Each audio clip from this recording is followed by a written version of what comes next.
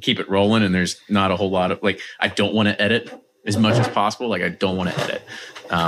Like what we did. At what point should I break into song? Because I do that about 13 minutes in. 13 minutes in.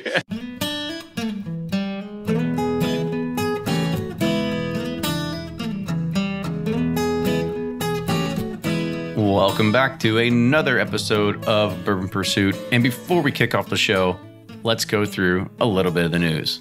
Now, we are entering the release season, the fall release season, which every bourbon nerd goes crazy about. And we've talked about Booker's 30th on the podcast before, but there's two of them that have kind of been the hypes of this past week. And the first one is that everybody has started getting their media samples of the Heaven Hill 27-year-old release. Now, when I say everybody, that means everybody except Bourbon Pursuit somehow. I don't know how it happens, but apparently we're not on the Heaven Hill mailing list. I'll have to figure out if I know somebody that works there. But in regards to the release, it looks like it's getting positive vibes around everywhere. Some people say it's a little too oaky for their palate. Some people say it's right on point. I like a little bit of oak, so I'm hoping I'm going to like it. But if you want to read more, go check out Fred Minnick's review on fredminnick.com to see if it's going to be worth your $400. And that's even if you can even find it. And speaking of Fred, congrats to him on his latest book, Mead, which is being reviewed by the New York Times. So you can go and check it out there. And that's a huge accomplishment. So congrats, Fred, on making that happen.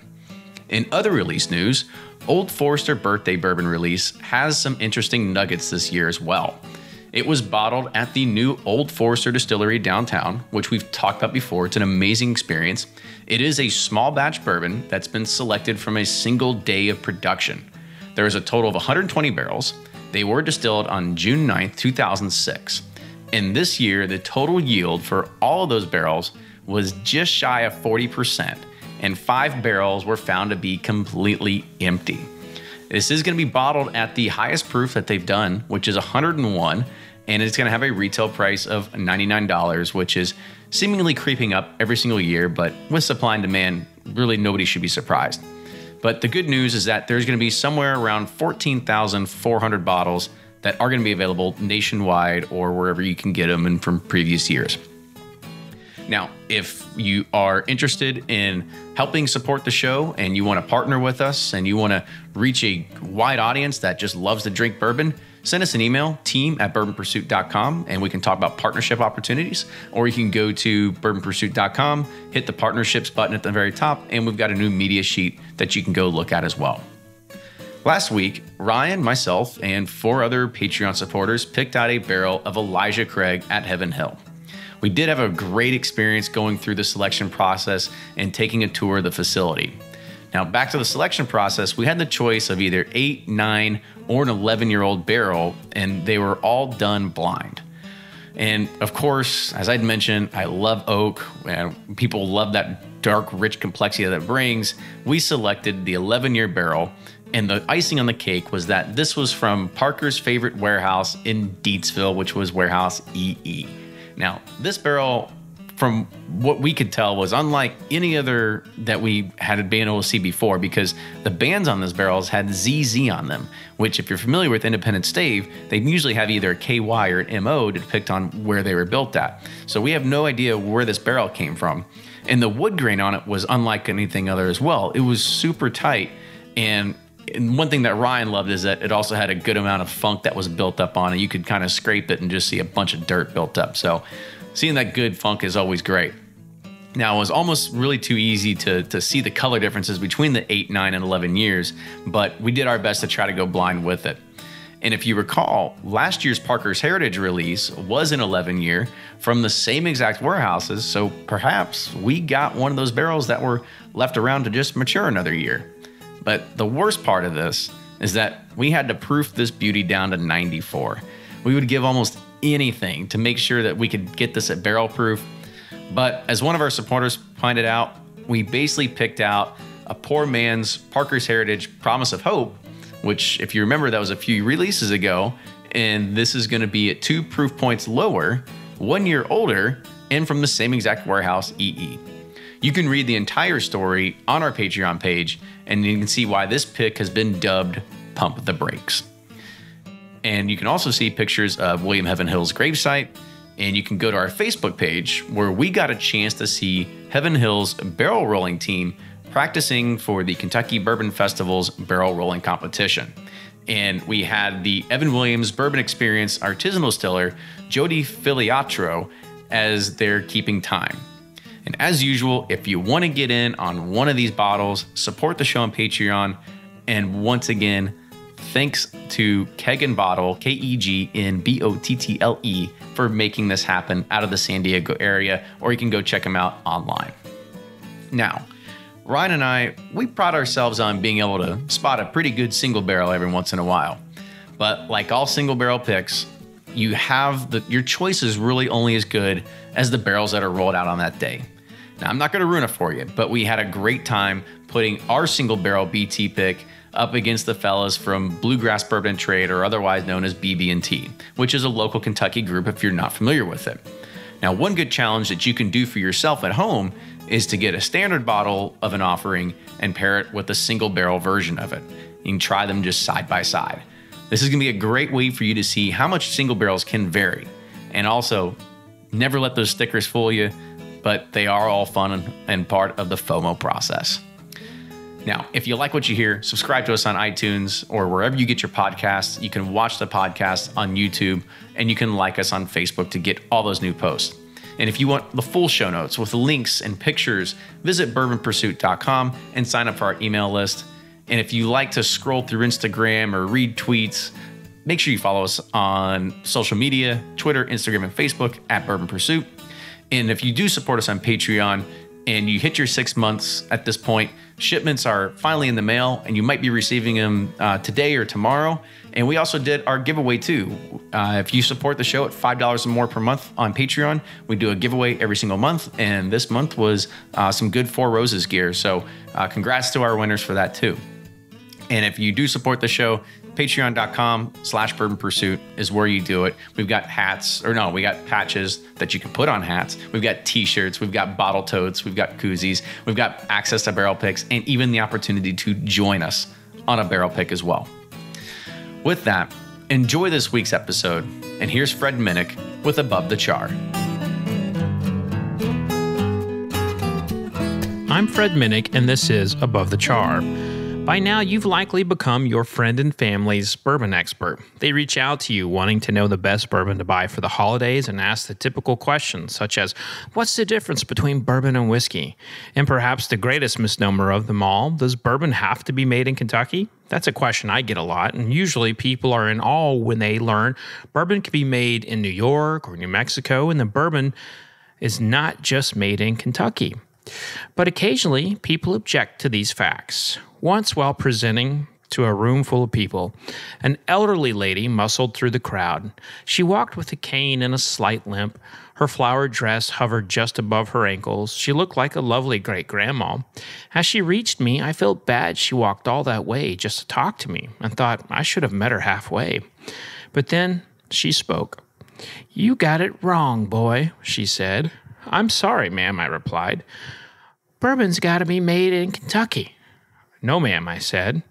In 1964, Congress declared bourbon a unique product of the United States, not just Kentucky. She then poked me in the chest, looked me straight in the eye through her clouded glasses, and said, "Get your facts right, boy." She's not the only older lady who's threatened me over bourbon's definition.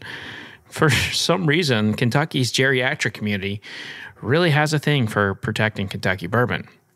Interestingly, they're not the only ones spreading this myth that bourbon must be made in Kentucky. But where does it come from? I'm fascinated to learn where these myths originate. Yes, something like 90 to 95% of the country's bourbon is made in Kentucky, and its history is deeply rooted in the Bluegrass state. But there was also a time the federal court system recognized bourbon as uniquely Kentucky.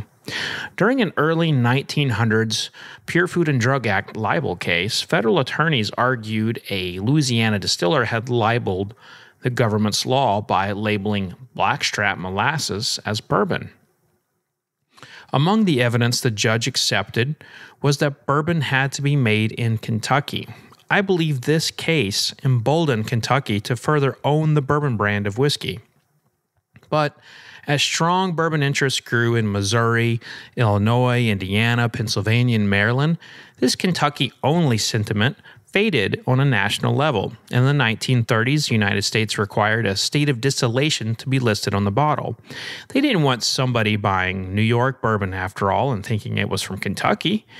Furthermore, Kentucky has always mocked other states for their bourbon efforts. Even today, Governor Matthew Bevin says 95% of the world's bourbon comes from Kentucky, and the rest is counterfeit.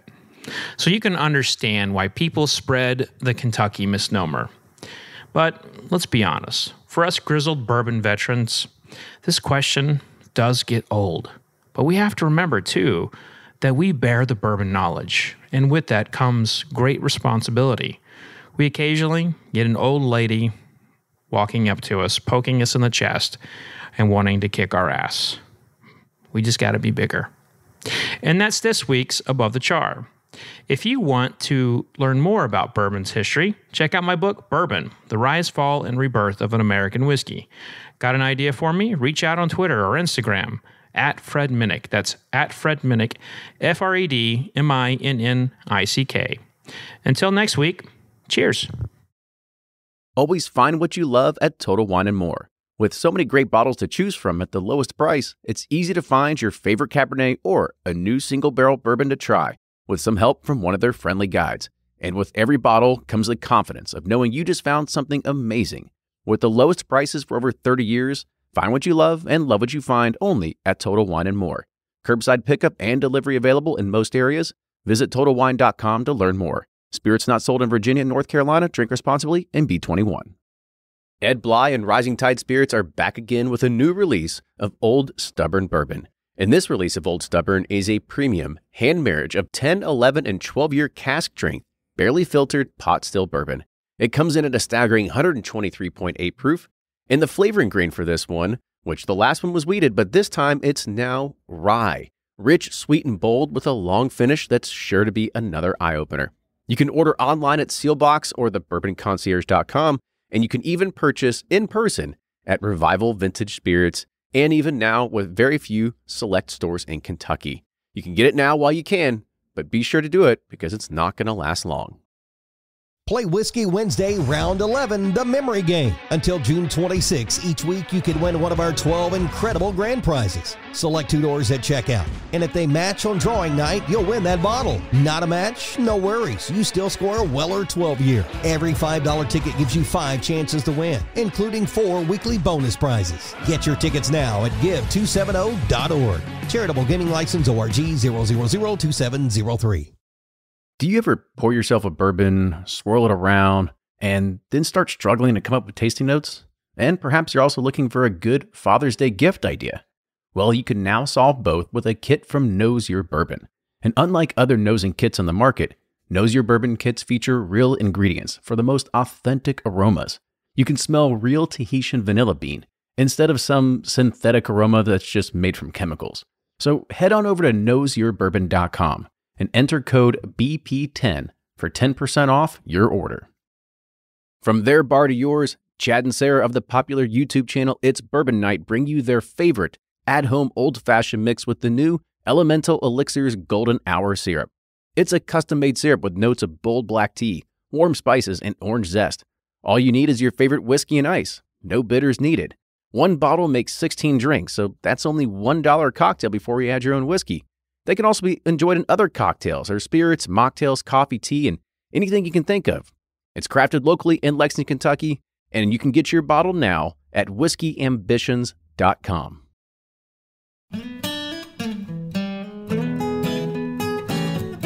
Welcome back to the episode of the Bourbon Pursuit Podcast, the official podcast of bourbon.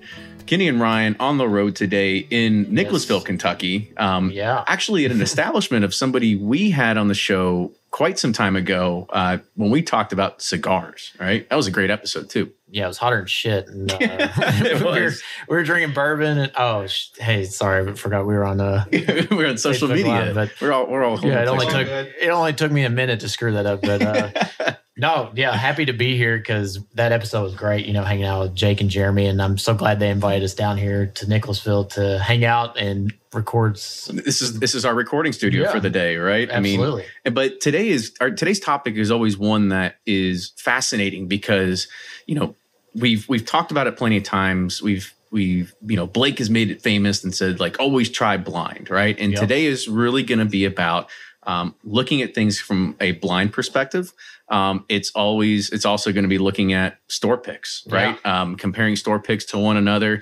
We're going to be looking at a store pick that hit ultimate heights on the secondary market and kind of really see, like, does it stack up against other ones as well, right? Yeah, it made Buffalo Trace store pick like wall of legends, so no, yeah, I mean, blind is super important, especially in these, because we picked one barrel, they picked one, so we're like out the gate, you're like, mine's better. So even if it's not better, everybody's going to have a little bit of bias to it, right? But I think it's going to be an interesting kind of take just to, figure this out. And, we're going to learn a lot of stuff in the process too. So with that, let's go and introduce our guests. So today on the show, we have Ben Pickett and Paul Warnott. These fellas are part of a barrel picking group. They're also admins of a particular Facebook group that begins with the word Bluegrass. Maybe they'll go through some rebranding at some point. Who knows what that looks like? If you want to find out more about getting into the group, I guess start looking through your friends or friends of our group, and you can get your way in. But gentlemen, welcome to the show. Thank you for having us. Thank you. Yeah. So, before we start kicking this off, I kind of want to talk about just blind tasting, because this was something that, Paul, you had talked to me about. You said, come here, like, let's do a blind tasting together. Like, what was your real motivation behind it? Well, these picks specifically, one of them was super short barrel. So not a whole lot of people were going to get to try it. So I wanted to get it to you so you can, taste it and tell everybody kind of what all the hype was about. And our other picks that we've been doing, I don't know, maybe we just got lucky, but they all sold out in just, a matter of hours. And, that kind of puts pressure on us as a group, but it also, it kind of puts us on the map a little bit. Absolutely. Yeah. What about you, Ben? I mean, when you think about, how much or how fast, your group is selling through bottles, because let's put it this way, right? I mean, you get a barrel, and we'll say it's a nice barrel. It's got 185 bottles. Sure. You've got a group with 1,000 people in it. Like, I mean, at some point, like, you can't really be too far to say, like, oh, well, it's not like we didn't expect that to happen, right? Sure. Well, where we are doing them, some barrel picking groups obviously pre-sell everything. And so it's a matter of like first come to post, give me a bottle, goes, and then there's kind of allocation. We go through a retailer, so it is kind of retail style. We announce it's out. So where we do have over 1,000 members, we don't have 1,000 people within a couple mile radius. So it creates a mad rush because people that are members, and we have members that are calling friends from other side of the state, trying to get somebody to the actual store because you have a small window. We've kind of talked about if we want to change it, because obviously we want members to get to try barrels that we've picked, and we have more members than bottles. Of course, like with any other bourbon group, your active base is a lot different than your rolls as a total group. So, I mean, we have a significant size local group, but our core of really active people is significantly smaller. Mm-hmm. But as far as, what goes with tasting these, I mean, we get our core group of people go and picks. Our admin team goes on all the barrel picks, and then we bring in different members to help select them. So they're kind of like little cheerleaders of every barrel too, talking about them. But it kind of spreads the experience for everybody, and we've been fortunate enough to get some great barrels, and hopefully you'll agree when you taste a couple of them here in a minute. Yeah, absolutely. And I think you got our sloppy seconds from our pick. No,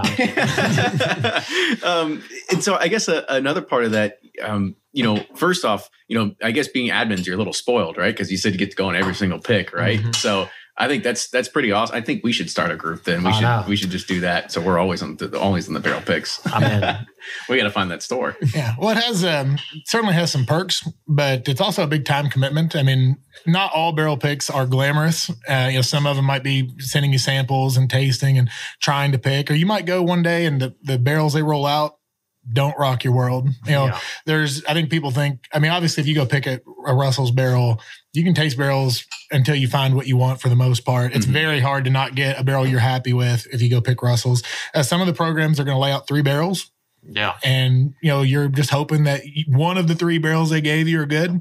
But when it comes to after, we also try to help our store owner that works with us. We want to make sure the barrels are successful. That's why we come up with themes and stickers and labels. And that's part of obviously what caused one of our picks to rise to a different level. Just people love marketing. We didn't intend for anything like that. It was more fun for the group. Mm-hmm. The name of the barrel was after the actual picking experience as people got a little tipsy. And so we just kind of went with that theme. But we try to theme most of our barrel picks now with some type of label or sticker. Helps them. Most of us have substantial collections. So if you look on the shelf, it's easier to pick out a bottle that has a sticker on it than flipping through 40 name tags on the bottles. Well, and you made a good point too. I think we met last week about the Russell's picks, how they have the tag you can just slip on over it, the bottles. So this kind of helps, put a brand on that specific bottle. Absolutely. You hate to think that people would consider, faking a bottle and taking the neck tag off of a pick and putting it on off the shelf bottle. But we've had issues in the bourbon community and wine communities and everything else where people do fake bottles. And so having a secondary label protects the people that are collecting to know they're getting what was intended. But we talked about that from another Russell's pick that got a lot of appreciation, raised to probably new heights for a Russell's barrel. It was selling for $250, $300. And but there was people accusing guys of selling a fake bottle because it had the hang tag but without the sticker. Mm-hmm. Now, I'm actually one of the guys that bought a case of that barrel that weren't stickered. So I know that obviously there's some out there that's a true story. But how do you know? And if you're going to spend that much money over retail, you'd kind of like to know that you're getting what you're buying. So I think it's good for collectability. It's also good to protect people, feel confident. If somebody that's not in our local group wants one of our picks, they have to buy it from a member pretty much. Mm-hmm. Or if somebody had to have told them it was at the store and they got in there before members bought them all. So for outside people to try our barrels, we want them to get the actual bottle. Mm-hmm. If you try our pick and you think it's terrible and we find out it wasn't even our pick because somebody just switched a neck tag, I don't want that judgment. Right. I don't want that on me. So yeah. I guess, Paul, what do you guys see as like the way to help spread this love amount amongst all the members? Are you trying to say limit one per person or it's the stores, it's up to the store's MO of whatever they want to do? Like what do you usually do to try to appease most of the members? Sometimes like the OKI that was super short or whatever, we did limit those to one. But if there's, a high yield or if he buys 2 barrels or whatever, then, we just announce it and they come in and get them. Mm-hmm. Just kind of free for all at that point, right? Yeah. Well, good. Okay, so let's go ahead and let's move on to this first. So by the way, this is a completely blind tasting, but we have in front of us, we all have 3 glasses. They are marked. Jeremy has done a great job of putting a letter. So we got W, V, and U on the bottom of them. And we're just going to kind of go through and I guess give ideas or tasting notes. So are we drinking the same letter at the same time or just? Well, I'm assuming, I have no idea. I'm assuming that this is blind. It's blind, but it could be 3 Buffalo Traces. It could be 3 different Russell's Reserves. It could be 2 Buffalo Traces, 1 Russell's Reserve. I don't really know what it is, but Jeremy's part is we're at the mercy of Jeremy. We're at the mercy of Jeremy right now. So he's funny. These are all Kentucky gentlemen.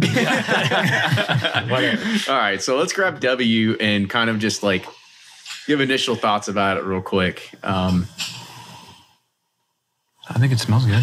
Mm-hmm. Smells like bourbon.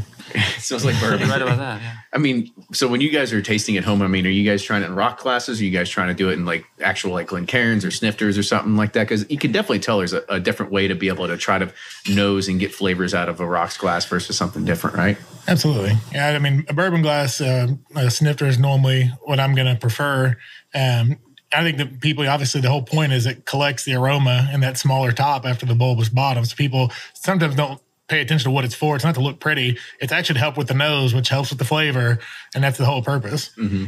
So that was pretty creamy. A little spice on the end. A lot of spice at the end, yeah. Mm-hmm. You feel the rye notes at the end. Good typical, bourbon, caramel, vanilla, toffee, whatever kind of flavors you get on the palate. But it does kind of stick. It lingers a bit on the finish, yeah.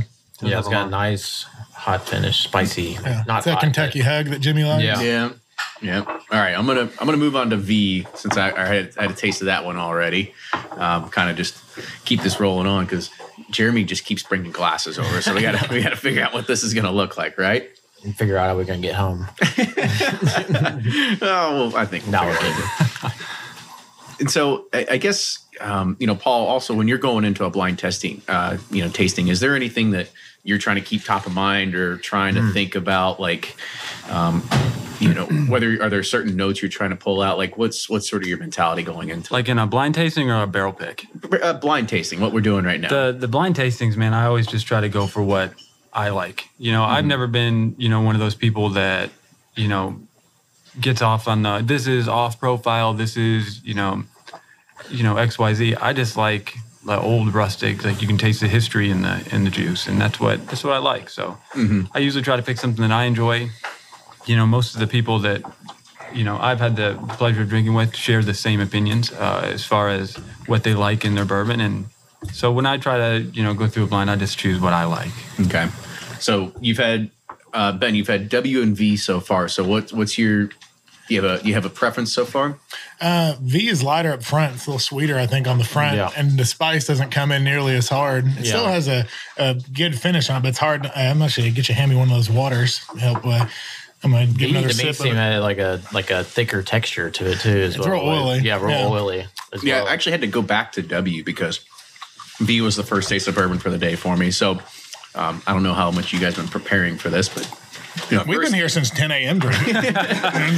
But I had to kind of go back and I was like, okay, I see what you're saying, because at first it was like very like creamy, and then I go back, I'm like, okay, there's the spice, because now it actually like warmed my tongue up a little bit, right? So I can definitely see that. Now I got to go back to V.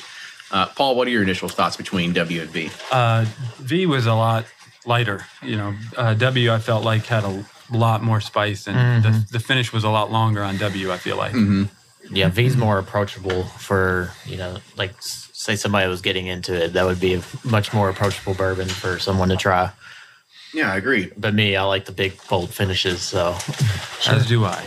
That's what she said. Yeah, all right, so let's try you now. Let's move on to you. It's actually, I don't know. I'll defer to somebody else if they can try to pick up different nosing, characteristics they can get out of it. I don't know. For me, just trying to keep the conversation going, so it's hard to pay attention a little bit to the different aromas that are coming out. Ben or Paul, is there something? So I get rosewater, almond extract, dark cherries. I'm reading a Fred Minnick review. Yeah, that's exactly it. From Whiskey Advocate. When I read these reviews and people, I'm like, good Lord, how do they get this? I mean, I've never been that guy. There's 30 different names, and I'm like, did he go to the dessert bar at Golden Corral? Just got to get at one of everything. Some cherry cobbler. Yeah, I know what you're saying. Yeah, I mean, sometimes you pick out notes that are unique. I mean, obviously, you recognize your normal notes to you. I mean, and what is in your sensory. I mean, that's why they have those sensory labs at the distilleries, is they want to isolate those notes so that they can pick them out. I mean, we don't sit in sensory labs. We drink bourbon. And so we're smelling them all together. So it's harder to always identify. And everybody, I mean, you notice when you catch a banana, or when you get real nutty, or, mint even are ones that you really pick up. But on these, I mean, I've just got, you get that caramel, vanilla, I mean, baking spice. I mean, nothing really out of the ordinary on the nose on these. Yeah. And this one for me, I mean, the first one, I guess, was a lot of spice. The second one, was very easy, approachable, too sweet, not a lot of finish. This third one to me is feels like a perfect balance of sweet on the front end and spicy on the back end. That's. I was about to say, I think you might be my favorite out of all three. Yeah, me too. I don't know what you all feel. I feel like it's a combination of V and W together. I agree. Yeah, it's a nice blend between them.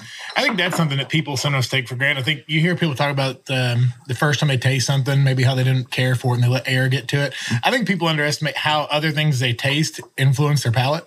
So tasting these three together, you is benefiting from the fact that it has a little bit of both, V and W. But on its own, if we tasted it on a different occasion, we might have completely different notes. Yeah, on what you're not comparing it to something else. Yeah, I mean, that's we've talked about it in the show before. I think that's one thing that we get a little hung up on is, when you actually at the barrel pick and you're going through it and you're saying like, oh, but you have the rick house around you have the smell, you have the aromatics, and and you're all hyper because you're picking a barrel. And they alter that sensation, but you're still it's a fun time, right? Oh, yeah.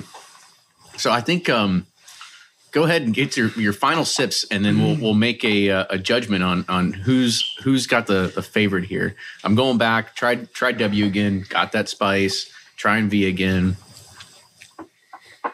A little bit more mellowed out.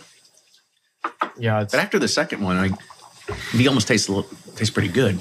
I mean, I know it's funny revisiting the first one. I'm like, well, maybe I like that one a little better. But all right, and I'll try you one last time. I still think U's my favorite of the three. Yeah, U's it for me. I mean, it's funny, after having U, it brought out a little bit better characteristics than the other one, but U's still it for me. I mean, it comes in very nice. The finish is great. Yeah.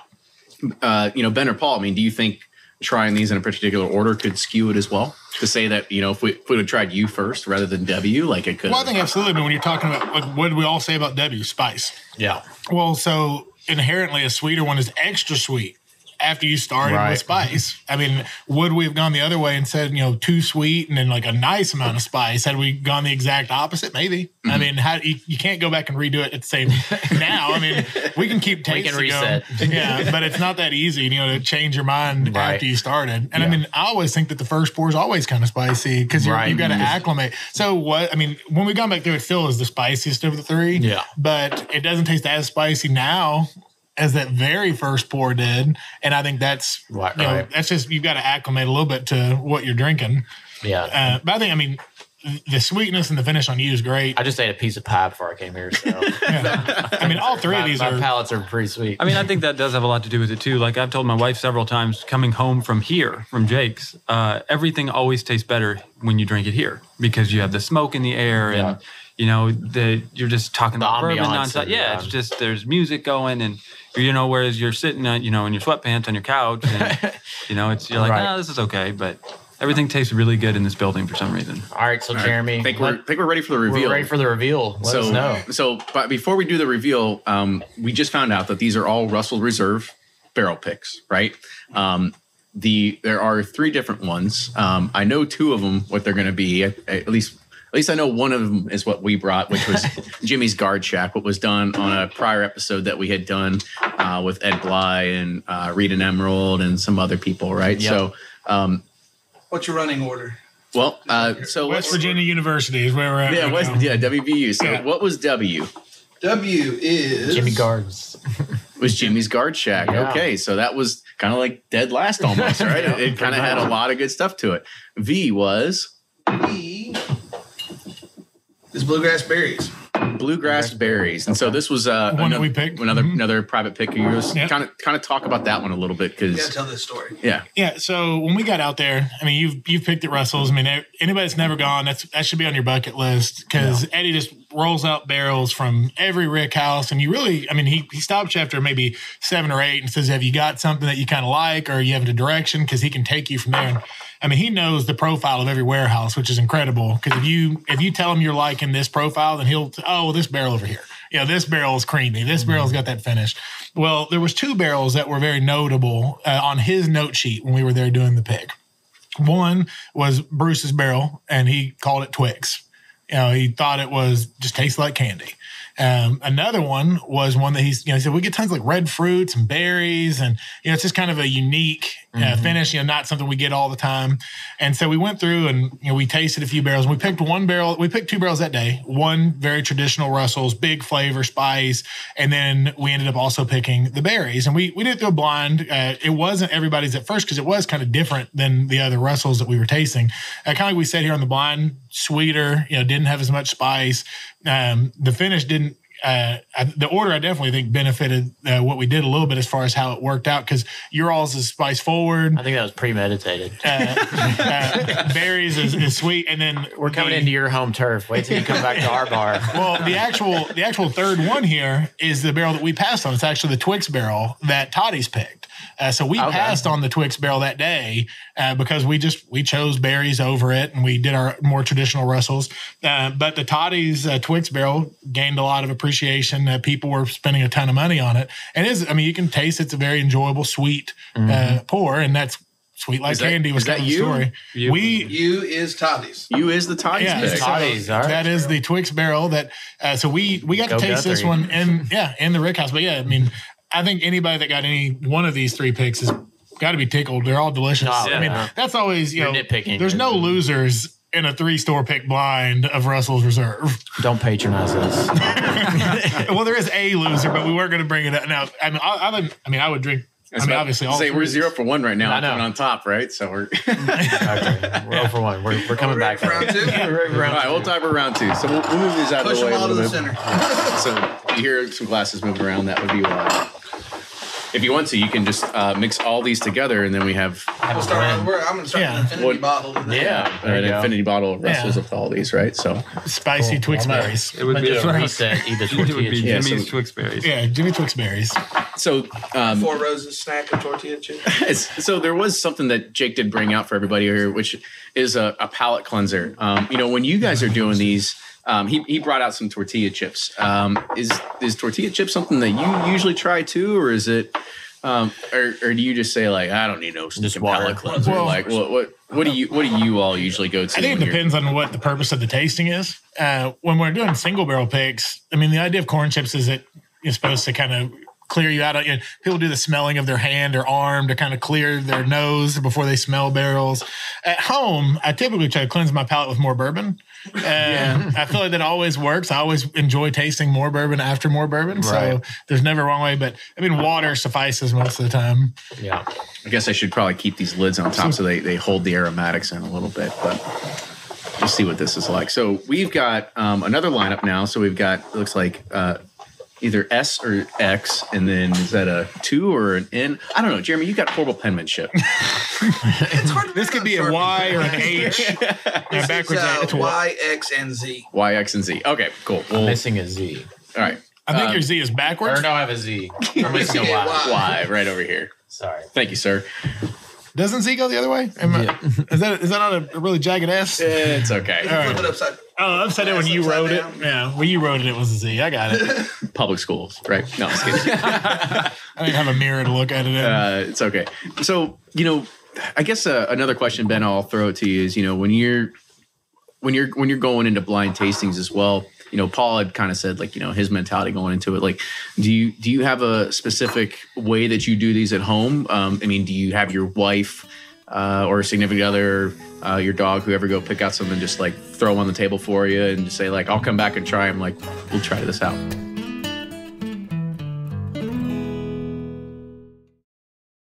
If you're anything like me, then you can't get enough about bourbon. And that's why I'm a subscriber to Bourbon Plus magazine. Bourbon Plus is a quarterly publication that tells the stories from the heart of bourbon, the farmers who grow the grain, the distillers who labor over the process, and the people like you and me who raise their glasses to celebrate it all. Subscribe to Bourbon Plus magazine today at bourbonplus.com, that's PLUS.com, and use code PURSUIT at checkout for $5 off your subscription. Shopify's already taken the cash register online, helping millions sell billions around the world. But did you know that Shopify can do the same thing at your retail store? Give your point of sale system a serious upgrade with Shopify. Shopify's point of sale is your command center for your retail store.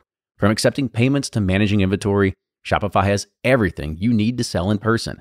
And with Shopify, you get a powerhouse selling partner that effortlessly unites your in-person and online sales into one source of truth. Track every sale across your business in one place and know exactly what's in stock. Connect with customers in line and online. Shopify helps you drive store traffic with plug-and-play tools built for marketing campaigns, from TikTok to Instagram and beyond. And get hardware that fits your business. Take payments by smartphone. Transform your tablet into a point-of-sale system, or use Shopify's point-of-sale Go mobile device for a battle-tested solution. Plus, Shopify's award-winning 24/7 help is there to support your success every step of the way. Do retail right with Shopify.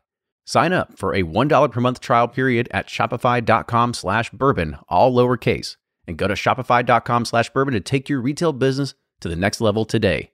Shopify.com/bourbon.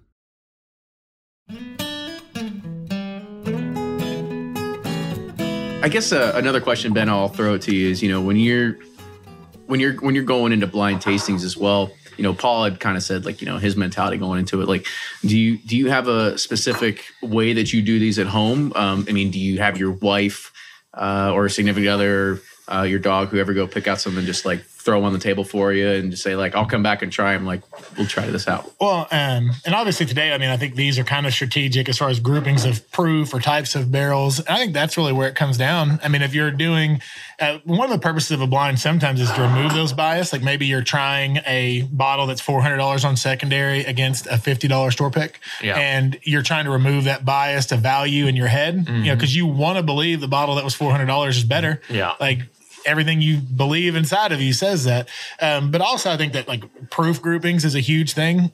So do you do by mash bills as well, like similar mash bills? I like to have as many similarities as possible as far as like, that's kind of like the single barrel project or single oak project. And you want to remove as many variables as possible and find the superior example of it. But I think that sometimes it's good to have, like, maybe you say, you know what, I'm a barrel proof guy, but you only ever taste barrel proofs. Maybe you line up some Russells or Knob Creeks or, different ones that are maybe cut just a little bit. And maybe you end up picking those. You're like, well, I thought I was a barrel proof guy, but I like other high proof bourbons that maybe have been cut. So I think it's important that people maybe if I don't know at all what I'm getting, if my wife does my blind, the first thing I try to pick out is identify what I think the proof is. Cause I want to keep that fair. Like, cause people, I think, mix up smooth and proof. Yeah. Because I've never had an 80 proof bourbon that wasn't kind of smooth. Yeah. But it doesn't mean it was good. It was just 80 proof bourbon. Yeah. I like how Bill Thomas says when they do reviews or anything or picks, you cannot use the word smooth in any description whatsoever. Mm-hmm. Yeah. Well, I think that's fair. And so, typically I'll first, nosing is obviously the first thing you're doing, you're tasting anything. But then as I go through, when I'm judging them against each other, I try to keep it in relativity to what I think the proofs are. And then it's kind of just what you like. And then I think even after the results, you can sometimes rectify your decision, when you find out what they are. But, it makes sense that tasted better due to the proof difference or age difference or whatever it is. And that doesn't necessarily disqualify. Like our last one, there was no disqualified picks. They were all great. And it was easy to see how we literally had one that was named after candy that ended R3. Right. So it was super sweet. Like, it makes sense. Like, so you can kind of understand where you land on a blind after you find out. But we landed there organically. Mm-hmm. And then we were able to understand why we got there after we found out what they were. So that's kind of like it makes you feel good. Like you didn't just go out of left field and say, right. Yeah. I think it was kind of funny that we all unanimously said it too, right? Yeah. Like we all came to the same exact agreement. And I don't think there was a whole lot of bias or influence that came into it. I always follow groupthink. So whatever you all think is best here, I'm going to vote with you guys. Follow the leader. Yeah. So are we starting with Y or Z? Start with Z, since that was the first one that came out. So we'll start with the next grouping here. But Paul, I want to ask you another question. Ben had brought up something good about trying to pick out a proof level when you're doing these blind tastings and try to set the baseline. Have you ever done something that's like a bottled and blind or bottled and blind? Bottled and blind. What if you are bottled and blind? No, a bottled and blind tasting where you say we're going to do all 100 proofs. It doesn't it's going to be 100 proof. Who knows? Yeah, have you tried something like that too? I think we've tried just about everything, but I think that, when you get into that situation, you're looking for complexity. You're looking for what, the flavors that you like or that stand out to you the most. Because again, like Ben said, if you're at 100 proof, everything's going to, be semi-drinkable at that point. Nothing's going to choke you to death because it's so hot or anything like that. So I think at that point, you're just going to go for complex, big, flavor profile, enjoyable bourbons. Mm-hmm. So I got a question for you guys, because I've done some barrel picks for liquor stores. And sometimes they try, they sway you to pick a certain way because they're like, this one's going to sell, or that's, versus us whiskey geeks like something, a little more, got some more for, off unique. Off the profile or whatever. So I personally, I feel obligated to pick to the audience. Because if we're picking for our group or a barrel that's through a store that's going to predominantly go to our group, well, then you don't have to go to the standard kind of releasings or easy drinking. But if you're picking a Buffalo Trace that's going to be sold, I pick barrels for a store locally that is located on campus. Well, most of their demographic is college kids. I can speak. It's Kentucky Tavern and Kentucky Gentleman, right? That's so Coke right next. Yeah. So if I'm picking a Buffalo Trace that's 90 proof, I don't want to pick the spiciest Buffalo Trace that's ever been picked because that doesn't even make sense. They didn't buy 90 proof Buffalo Trace because they love spicy bourbon. But if you're picking that for a bourbon group, well, they might love this super spicy Buffalo Trace. And so I think it's a disservice to only pick to your profile because you aren't buying the whole barrel for yourself.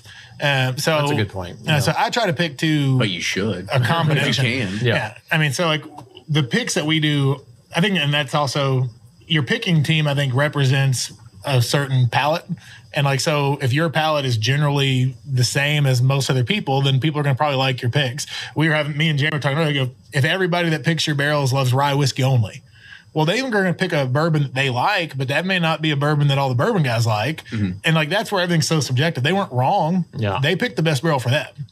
And so I think that's where it kind of comes into self-awareness of maybe not even picking what you would want to drink sometimes over what is most palatable for a certain store. And I think it's tricky. Right. To find balance. For sure. All right, so let's talk about this first one real quick. So we tried Z. For me, like I smelled it. I got like plum and a lot of like dried fruits. I thought it was actually very enjoyable. I got cigar smell on that. I'm kidding. And you got. I think Jeremy was putting his ashes in there while we were up at the bar, right? No, I kind of the same thing. Dried fruits, I get citrus on it. Yeah. I really liked Z. I thought. I mean, you could tell. I'm sure. Maybe I'm completely wrong. I'm sure this is probably going to be the Buffalo Trace round, right? Because it feels like it's a little bit lower in proof. Yeah. But I really enjoyed Z. I thought it was very, very good. I mean, it didn't have a super long finish, which most 90 proofs won't. Right. But I think for what it is, like it has a lot of those fruit characteristics that I usually enjoy finding in one. So moving on to X next. Like trying to, it's always hard to nose in a rocks glass. It's like actually it was listening to HQ the other day. When you're breathing, do you know what the predominant gas is that you're breathing in? Carbon? No, it's not oxygen either. It's nitrogen. Nitrogen? Yeah. So I learned that. So now you know when you're going through that nitrogen is something that you're predominantly. Now we're also a random fact show now, by the way. So yeah. So who's tasted X so far, and kind of give your thoughts? I'm just smelling. See, X is like very good, but very, very sweet to me. Like, I'll be honest. Between Z and X, that's actually pretty hard. I think the battle between all night, like obviously we've kept things to barrel picks in general. And I think when you line up 3 90 proof of one expression, I expect the differential to be very small. Yeah. But I think the finish was a little longer on Z. I thought the finish was longer on Z. Yeah, sorry, Z. Yeah. But I do think X may have been a little sweeter, and I think sometimes sweetness just kind of muddles out those other flavors. You lose it because it's so sweet. So I mean, extremely palatable and good, but the finish wasn't as long for me. Yeah, right. I agree. I mean, it's concur. Group mentality. So who knows, I'm right? following the leader. All right, I'm gonna try X one more time, and then we'll move on over to Y, because we're gonna go in backwards order here. Anybody recognize how much you don't taste enough low barrel or low proof stuff because we taste so many barrel bombs? Yeah, Jeremy does bring up a good point. Yeah, it's almost it's like our palates are ruined. Not ruined, but so subtle. Yeah, it's so light. It tastes so light, Yeah. And so I'll ask you guys, like, have you ever done a barrel proof lineup, right? And trying to go back and forth. And is that harder or easier doing a blind versus something that is a 90 or something that's a Russell's that's like a 110? Like, where do you find that? What do you think is the happy medium there between barrel proof to 90 to 110? Like, I think that distillery choice comes in to a big lineup there, because obviously if you're talking about all barrel lineups from Knob Creek that are going to be 130 to 140 proof, from the barrel, that's a little different than if you're tasting straight from the barrel at Russell's or most MGP barrels. I mean, if you're talking about MGP, you're going to land in that 105 to 120 range 90% of the time. So I think distillery to distillery has a big jump as far as what you get. But yeah, I've done plenty of, I try to keep a sample if I can of every barrel that I go on, because I like to see how much it changed with water. I think the hardest thing about picking a good 90 proof is you're tasting barrel proof bourbon. Like, why do they even let you? Like, I mean, we want to taste it at barrel proof, but why do they even give us that option? Like, go in there and scientifically cut it to 90 proof for me so that I don't fall in love with one at barrel proof and it doesn't respond well to water, because that's happened too many times. Everybody knows a guy that went on a Knob Creek pick and loved it at 138 proof. Thought it was one of the best bourbons they've had all year. And then they got it at 120. Like, man, it's not the same bourbon. Right. And so I think that it's so what do you do? You carry a flask in? Like, how do you walking away? You gotta share the secrets of how you're walking away with these samples. Well, what I'd like to say is there's a fifth. I plead the fifth, and I'm not going to incriminate myself on my tactics. But if you'd like to sample some of our barrels straight from the barrel, you can come back. There we go. All right. Be like, watch out for Ben. Yeah. So he carrying in, bring a rum. I did get shut down at one of our last picks with grand fashion. So it didn't work out. That's funny. All right, so let's God, this I'm gonna tell you what, this is tough. I think Y has the best nose for sure. Y to me has the best finish out of all of them for me. It just I think it has the biggest front. Yeah, I agree. I'm going back and starting from the beginning, so I'm going with Z again, and I'll hit X, and I'll hit Y again. But Y just hits you and it stays. It's pretty big. Especially when we're talking about low proof. I mean, it's more. I think it's got a little bit more viscous to it. Like, it sticks around your mouth a little bit more. I don't like that word, viscous. I don't normally watch the legs when we're drinking out of rocks glasses, but I didn't really compare them. Normally, I'm a snob, and I try to look at that and see, but I haven't really paid close attention to see what I thought had more legs. But that one tastes like it has legs. What does the legs do for you? Well, that's the finish. That's normally how oily it is. So when you swirl it around, you see those thick, long lines on your glass. That's going to be a really oily bourbon normally, and that's what sticks all over your mouth. When that's what you normally get. That's radio gold for the podcast. And so, Paul, we're still waiting for that song breakout. Yeah, has it been 13 minutes? Yeah, we're a little past that. Paul, another question for you. You know, when you're going on these barrel picks. And one of the things that is a kind of a recent phenomenon is the whole thing of NCF. Oh, we want an NCF. You got to ask it for name, by name when you go to Buffalo Trace. You go to Russell's, it's just always NCF. What do you think is the attraction there, or do you think it's just a bunch of hoopla and hype, and then it's just kind of like just let people just think whatever they want to think? I kind of think it's a little bit of a bandwagon type of thing, because the only way to really know the difference, from my understanding, is that you'd have to have the exact same bottle that was NCF in the same barrel that was also non-NCF. And I don't think that's ever been done. But I honestly, maybe for like color-wise and stuff, I don't really think it would change the flavor. But I mean, I could be dead wrong. I don't honestly have no idea. I think it's more of a bandwagon thing. Somebody was like, hey, you can get, X amount of dollars more if you put NCF on this. And that's what they do. I think the idea is kind of the same thing where people love barrel proofs. It's the untouched thought process. And so when they hear non-chill filtered, they think of it as being a less tampered with product. So therefore, I must like it more. And the whole reason that chill filtering is a thing is because they don't want your bourbon to look cloudy when you chill it. I mean, that's what it all comes down to. It's a lower proof bourbon. When you put it in the freezer, if you're not a bourbon guy and you do that anyway, then it gets cloudy if you have non-chill filter bourbon, because it has these lipids and oils that are still in it. And they only show up when it's really cold. But does that change the profile? Well, like you said, it's never actually been done with the same single barrel side by side. And so it's not a fair comparison to take two OWA barrels, and one's NCF and one's not, and taste them side by side, because they're both single barrels. They're going to be different anyway. We're tasting side by side products now. We're having a hard time telling the difference between them. Now's the moment of truth, though. So take your horse. So what do you, Ryan? Where do you kind of stand?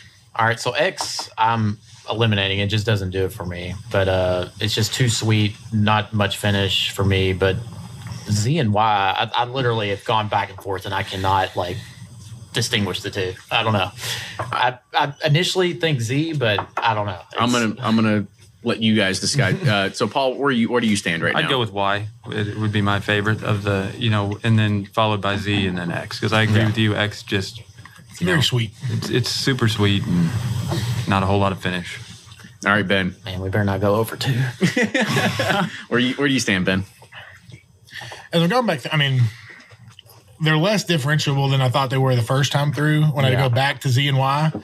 Give me one more last sip. It's like you almost like coat your mouth and then you like hit them real quick, right? Yeah, right. So. I think if you relabel these, I might pick them reverse 3 times. I'm gonna go with Z. I think it's got a little bit more like on the mid palate, that part like right after you swallow it, before you really get to the finish, like that part's still on your tongue. I feel like that lingers just a little bit more on Z. And I always want to taste my bourbon, so I don't like it when it goes away too fast. I'm not a short finish guy. So. Jeremy, are you sure these aren't the same? Just make it sound like complete jackasses talking about this job. Doing blind tastings. No, awesome. I think I'm Z, but by a slim margin. It's slim margin, but I would easily put Z up there. Honestly, I don't know. I didn't mind X too much. I don't know. I didn't hate X. No, I didn't hate it. I think mine might go ZXY. But I think Z was the winner for me. So, Jeremy, let's hear who was. We've got 3 Buffalo Trace, all store picks. We've got Tipsy Buffalo pick out of Liquor Mart Nicholsville by Bluegrass Tipsy Buffalo. We have the collaboration pick of Bourbon Pursuit, and we have the Bourbon Review magazine's 2017 pick. Okay, so let's start off with everybody. Most people didn't like X as much. So what was X? I like this bourbon a lot. Oh man, it was ours. It was ours. So that was the Bourbon Community Roundtable one. Well, that's. I put it second. We're not airing. We're not airing this. I like to reiterate though the whole point was that all 3 were so good. Like there wasn't like a huge difference between these. And importantly, they're all better than regular Buffalo. Absolutely. I think nobody would. I think if we had lined up a 4th that was just off the shelf Buffalo Trace, it would have clearly lost like by a wide margin because these are all superior barrels. And why? What's why? Y is Bourbon Review's 2017 pick. And that means that the Tipsy Buffalo comes out ahead and actually wins the blind. Actually deserves its recognition in that bourbon world of. I can't even take a bow while I'm sitting. That's amazing. I'm surprised that's how it worked out. That's really cool. Well, I just think that goes to. Had the same barrels been laid out in front of us on your day and vice versa, we probably picked the same barrels. Like we're all bourbon drinkers, we have similar palates. We need to do this at Kenny's house. And so had we been laid out the barrels that you all got, we probably picked your barrel. It was probably by far the best barrel that day. And that's my whole thing is there's so much luck involved. It's easy to take it to your head, but we picked the best, but we can only pick the best barrel put in front of us. And so there's so much luck involved in the best barrel picking that it's hard not to take that. Well, I wanted these.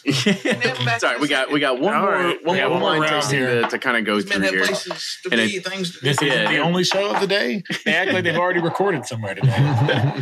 So we got one more to go through, and as Jeremy brings these out, the one thing that I know our audio listeners can't see is that this one is significantly probably darker, right? So we're gonna be looking at probably a if my memory serves me correct, it's probably a barrel proof MGP, which I kind of want to, we've talked about it before on the show. Paul, I'll kind of get your take on this. Ryan said it before. It says like, is there any way that you can get a barrel proof single barrel anymore that isn't MGP? Like, is there anybody else on the market that offers something like that that's outside of MGP? Four Roses. True. Four Roses is one, yeah. But I don't know. It's very, I don't know. Four Roses is a little bit different. I think it's a huge profile difference, right? Well, I think that's actually part of their hard time and like why some of their picks don't get kind of huge recognition. You have 10 recipes. Right. And even I guarantee you, we all hang out with huge enthusiasts, right? We're all bourbon geeks. Yeah. And a high percentage have never had all 10. Mm-hmm. And they may own hundreds of bottles and have never tasted all 10 Four Roses. I think it's a lot of variety for people to try to sort through to know what they like. So it is different. MGP, you think high rye, low rye, barrel proof. You've got obviously your smooth amblers, your Boone Counties, your OKIs. You've got some options out there that are barrel proof options. But obviously there are fewer single barrel choices at barrel proof outside of MGP. But I think that's because your smaller operations have to offer the experience. I mean, what do they have? They don't have volume. They don't have low cost. So they're trying to give you the experience of single barrel proof. Everybody else has huge volume, low cost because they are the manufacturer, the ager, the bottler. And so I think that's why you see more people that source from MGP offering what we want, is because they have to please us because they need us. Like they need our market support. Mm-hmm. Well, there's a demand in the market for that, I think. And because the big distilleries are now, they're not offering those anymore. And so this is our only option. And that's when you get the one-offs, the mic drops of the world, the Boone counties and some other things that these are, they basically say that they are barrel proof MGP. Like that's the only ones that are on the market. Right. So you don't see that coming from a Heaven Hill. You don't see it coming. Of course, Four Roses, but a lot of those are private picks, right? It's not a standard offering, right? That's the weird thing is that it's just not a standard offering that you can always just find on the shelf. Yeah. Your smaller distillers, you'll find it at too. Like Belle Meade does it. Their store pick. Belle Meade is a good one as well. Your small guys, but they're still selling MGP. That's MGP. Yeah, I was gonna say it's another example of MGP. Right. But I think as your smaller guys hit their 4-year marks, as Wilderness Trace and all those Wilderness Trail hits those 4-year marks, you're going to start seeing, because that's how they're going to make their splash in the marketplace. Mm-hmm. Sure. Well, just come here and get a barrel-proof single barrel store pick. Even like Barrel House. I don't know if you all have ever dealt with them downtown Lexington and Manchester. We just passed them on the way here. We were like, who are these guys? It just shows like how we're all kind of encapsulated in time. Like you don't realize how much time has passed. They have 10-year distillate of their own now. That they don't have much of it, but they're trying to figure out what they're going to do with the 10-year release of their own distillate. So I think it's an exciting time. Bottle up and sell it is a smart idea. But, whatever, 15 years. I don't know. But I think it's fun. We're going to start to see a ton of these guys that we think of as non-distiller distributors are really coming to time now, where we're going to have a ton of new product on the market that we don't know who's going to have. We all talk about you've got Brown Foreman's banana barrels, and you've got, I get tons of Circus Peanuts on single barrel Jim Beam. I haven't heard that one in a while, Circus Peanuts. Huh? But you get these different notes, but it's fun to wait and see what kind of notes we're going to get from all these new people entering the market. It's going to be a fun time, I think, the next couple of years. And so we have our next lineup right here, and these are OKIs, if I'm not mistaken, right? Well, these are not the OKIs. One of them's an OKI, one's not. Possibly two MGPs going against each other. Yeah, we'll go against it. But so not a lot of people have had a chance to go and pick a barrel from OKI. So Paul, give us some, if you were there on it, kind of give us your impression of what that is, comparison to say Wild Turkey when you go and you tried 12 barrels, Buffalo Trace when you're like, you get the 4 to choose from in front of you, like that's it. When you go to somebody that's straight up NDP, they are distilling now, but they don't really have any of their distillate out. But what is that process, and how is it any different? Well, that was very special because they were just so welcoming. That I don't think you can find a better group of people to host you in bourbon at all. They were super friendly. They took us on an awesome tour. They even let us taste some of their actual distillate that they had, and it was very good for 4 years. But you're not in the rick house. You don't get the smells and stuff of the rick house while you're tasting the bourbon. But obviously that doesn't mean everything, because the barrels that we picked were absolutely phenomenal. Mm-hmm. All right, so I don't know if anybody's had S yet. I just tried it. Yeah, I don't know what you guys called this one. I would have called it coconuts, because I got a lot of coconut. This may not be our pick. I got a lot of coconut flavor out of this one. I thought it was. I'm an Almond Joy guy myself, so I love that kind of flavor profile. What do you all think about S so far? I'm a fan guy.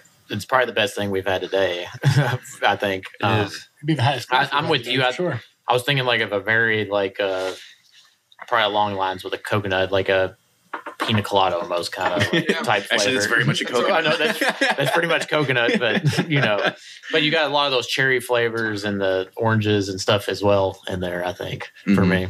New Riff was also the only place, and correct me if I'm wrong on this, because we've done a few barrel picks now, but aside from Wild Turkey, New Riff was the only place we got to actually have the tasting from the master distiller. Mm-hmm. Right? Everybody else we've dealt with a representative or a when you go to Wild Turkey, there's always Jimmy or Eddie there, right? Right. Eddie did do But aside from Wild Turkey, New Riff was the first time the master distiller took us through the whole tasting process, which was kind of cool. Which he hates the name master distiller. Jay Wheel was like, and I don't like that term, which I think that it's a funny change because like when you look back when Jimmy became master distiller at Wild Turkey, like it just meant like manufacturing foreman. You're liable now. You were just the manager. Like it didn't like now it's kind of this like really lofty position. You travel the world. Yeah, you're this ambassador of the product. And I mean, if you're not a well-established company, you're also like a chemical engineer and everything else. But it's kind of funny when you think about it wasn't such a laudy thing to be back in the day. Mm-hmm. It's amazing. I don't know what these are. They're so different. That's what for me. Yeah. For me, I assume they're 2 MGP products, but the way I look at this, and I think a lot of bourbon enthusiasts, I don't want to use the word aficionado because I think that sounds smug, but a bourbon enthusiasts that really get into this, the way that I sit there and I taste these two, I sit there and say, well, what are the most discerning notes? I tried tea. I'm like, okay, bourbon, vanilla, caramel, toffee, pretty standard, right? And I could probably find tea in a Maker's Mark Private Selection. I could probably find tea in another MGP. I could find it in a Barrel Proof Willet. I could probably find that. But S really stood out. When I find something that has such a strong presence, like that coconut feel, I was like, that's unique. S is one of those special bottles. And it's not to say that it's any better, right? I don't think that. I think it's unique. It's so unique, yeah. And that's what I think is really awesome about this process is you don't have a label bias. You don't have that, right? Sure. So that's what I found really cool about it. Tastes even better with a cigar. It tastes, where's ours? Jake yells at he's like, even better with a cigar. Well, we might have to try that in a little bit. We'll see how much time we have. Ben made a comment earlier too. If you're doing barrel and I recommend everybody do blind tastings at home. So some of the most fun we'll have during the summer is when I'm barbecuing and, my wife will set up blind tastings for everybody. It's one of the most fun things we do in bourbon. But don't be afraid to, a month later, 2 months later, try the same lineup again and see how that same group of people rank that same lineup the second time. You might be surprised. Yeah. Mm-hmm. I've done that. I've only done it once. And I'm very happy to say that we tasted 8 bourbons and our top 2 stayed the same. But after that, the field got scattered. Jimmy brings up a pretty good point. Paul, I want to pick your head and as well as Ben as well. So when you are doing something blind, I mean, we've gone through 7 at this point, but we were trying to compare 3 at first, and now 2. He mentioned 8. Like, is it really hard to put 8 against each other? Except, is it a lot easier to just like narrow the field? I think it's hard to put 8 together because I feel like after a certain point, you just burn your palate out. Yeah. Especially if you're, at like Russell, you're picking like a Russell's barrel, you're tasting 10, samples at barrel proof, you're going to burn out quick or you just be hammered drunk.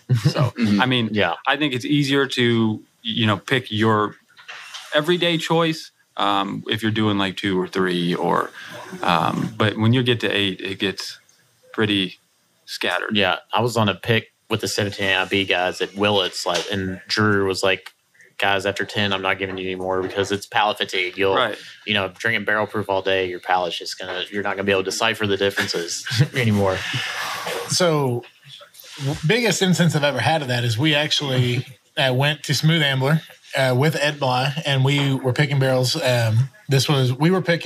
Our specific group was actually picking the mythical pick. Ed picked 4 barrels that day. Cleveland Bourbon Society. So you're behind the mythical pick. I'm not behind it. I'm involved with it. He was there. But we had Go Big Blue, Cleveland Bourbon Society, and Steve Ha, who most people know, picked his own barrel because he's a big Smooth Ambler guy. But we tasted 24 barrels that day. Mm-hmm. And I've never been more scared of palate fatigue than I had ever been that day because we didn't pick one barrel out of all 8 barrels selected out of the first 10 we tasted. Mm-hmm. And what are the statistically, what are the chances that not one of the first 10 barrels you taste are going to be selected? Mm-hmm. So we were all kind of actually worried about our selections. I think everybody was pretty happy at the end of the day. Well, yeah. But we ate whole bags of corn chips. You've never seen more panicky, like just scared eating of corn chips. And you were worried because when everything in the second group of 10 tasted better than the first group, you get really paranoid. Because at Smooth Ambler, the great thing about their pick was you just pointed a barrel and you'd go drill it and you'd get a glass and you'd spile it yourself. And you didn't know necessarily even if it was high rye or low rye. You're just like, I'm tasting that one, I'm tasting this one. Yeah. And so then you're like, well, I'm drunk and I don't know if it's good, and I'm just going to keep drinking these. But I mean, ultimately, we were all happy, at the end of the day. But we had to wait till it came to bottling to actually figure out. Did we do okay? How drunk were we when we picked these? I mean, there were some great barrels because Ed had that 119 proof cork and bottle Smooth Ambler that was, just an awesome pick. Cleveland Bourbon Society got a monster barrel that day. So shout out to those guys if they're listening. But those are fun because we got to taste something. Lentz, right? Yeah, it's Lentz. Paul, I'll run one more by you before we start doing the reveal and wrapping this up. Because Ben brings up a pretty funny thing. When you look at what master blenders do, you do these people that do it on a very large scale. They do it for consistency. They do it for profile. They put it in their mouth and they spit it out. Right? They want to get that. However, the people that go and do these barrel picks. I don't think anybody's ever spit anything out, as far as my knowledge. I have poured some out, but not maybe poured, but I mean, when you're tasting, like you don't typically do that. That's no the finish. And so by the time you think you find something, you've gone through a few barrels trying to barrel proof, and you're like, yeah, this is the one. Like, do you think that it deserves more or less praise than like standard profile stuff that's on the shelf? Like what do you think is like the idea behind to say like, oh, I and my group, like we can pick something and we're out there just like having a great old time versus somebody's like whose job is in a lab coat, like saying like, no, this is actually the profile it's supposed to be, right? Yeah. I mean, I think that it does because, we're all in, this bourbon community. It's somewhere you're a member of some form of group or whatever. And I think that, if you have a team of people that go on a certain day and you all get together and you all put your, collective thoughts into a barrel and you all agree on it, I think that bottle then represents your guys as a group. As far as like having a lab coat on and just throwing some stuff together and be like, this is what it's supposed to taste like. I don't think that means quite as much. And, bourbon, nerds are sentimental. At the end of the day, they all care about one thing and they all, bond over it. So I think when you grab that bottle that has that group tag on it, you're like, I remember what we were doing this day, what we talked about, what it smelled like in the Rick House or wherever. And I think there's memories in that bottle. I think that's why it means so much. Yeah. All right, so it's time for the reveal, and I'm gonna go ahead. I'm gonna take a stab at this because Jeremy brought over. He brought an OKI 12-year, one of their private picks. It only had 72 bottles in the barrel, so short barrel is their Ricky Bobby pick. 118 and a half. Just real quick, why Ricky Bobby? Well, we were the first group that got to pick of their 12-year stock. So we actually picked 2 barrels that day, and we tossed around a lot of names. Like, we're the first group. What do you call it? So, if you're not first, you're last. And we also, so the other barrel that we selected, and you all are welcome to try it. We didn't want to line up in the blind because we knew we were stacking up. We also picked the early bird barrel, and same concept. We were the early birds. We got there and got to pick barrels first. So you got the worm, right? Yeah. Well, we got the barrel, and if that was just the idea, if you weren't first, you're last. We just happened to be first, and that was it. We just were fortunate enough to get to pick, and also. We picked 2 short barrels that day. And so I've not seen another barrel come out as short as ours as other store picks have hit. I mean, obviously we didn't know they were short barrels. So I've been on barrel picks, and the short barrels have always been some of my favorites. Is that the same case for you all? Not necessarily exclusively, but I think that obviously short barrels, I think, are indicative of either movement in and out of the wood, like too much maybe is the idea. And obviously wood imparts at least half the flavor. So a short barrel, it has a lot more barrel influence normally. And that's that's why 20 plus year old bourbons are really popular. And, I think that's the idea is we got more barrel influence because it was a short barrel. Right. Short barrels have made our final cut on tastings everywhere except for Four Roses.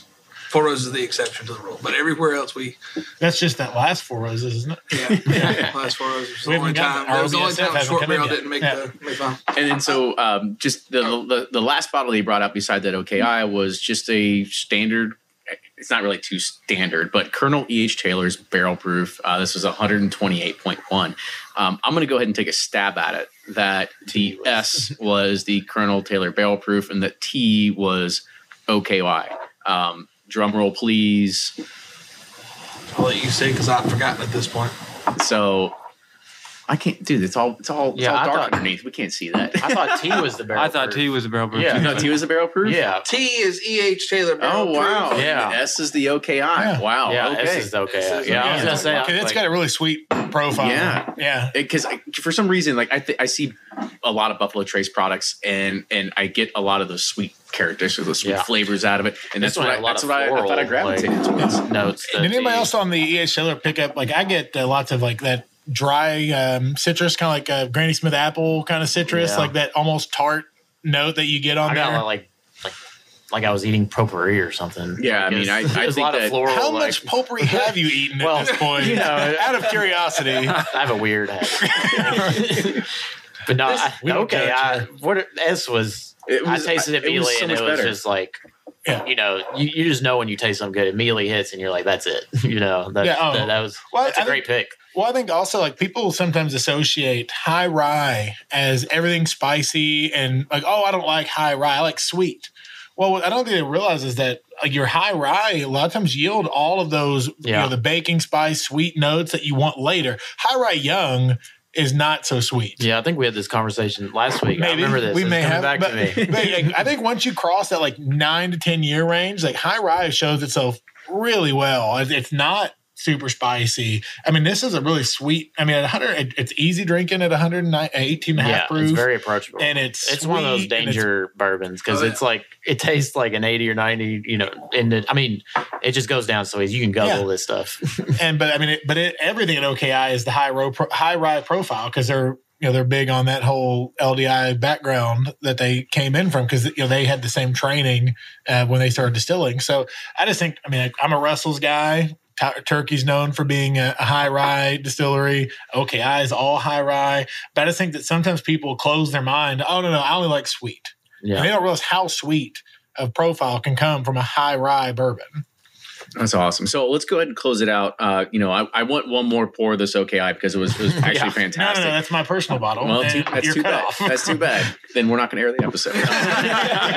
No, I'm just kidding. Guys, I want to say thank you so much. I just want a little splash. Yeah, it was definitely a pleasure talking to you all. There's a few takeaways from here. One, they pick better barrels than us. Yeah, I think they just rolled out better. They've been in it longer. We've only done two, so but they did. No, there's no doubt. This was a fun experiment. Maybe we can merge. We'd love to pick one with you all. Yeah, if you all want to come on a pick with us, we'd love to do it. We can do that. We can do a split label, right? We'll figure something out. No, it's still our label. We're just letting you attend. They don't want our name attached to that. Split sticker. I had to make 2 stickers. Ben's also the guy that makes all of our stickers. Yeah, there you go. Yeah, I have a printing company, so it makes it. That's why we are insistent on having fun stickers because we have access to make things. Play some strings. Yeah, but and then this all actually goes credit to Paul because Paul reached out and said, we should do a blind tasting. Like, let's put your Buffalo Trace pick next to our Buffalo Trace pick, and let's really figure this out. And Tipsy Buffalo came out ahead. Like, kudos to you all. Like, it was fantastic. It was. I don't know if it does. There's no such thing as $150 Buffalo Trace. Congratulations, guys. Yeah, you made it. You did something. It hit 175 just to make sure we aren't cutting ourselves short. And had any of us we got a little bit of flack. There were some people not happy with it. I own 2 bottles. Yeah.